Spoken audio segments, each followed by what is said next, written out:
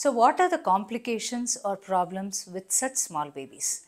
So as I said earlier, if it is a familiar, they are usually small babies which are healthy and will not pose any problem.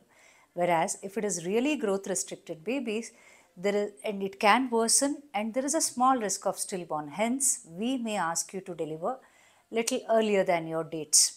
Hence, there is a risk of prematurity and the need for NICU care and probably an increased chance of cesarean section if these babies do not tolerate the labor pains. And you might ask if the growth restriction is it preventable. Unfortunately, all the risk factors cannot be prevented.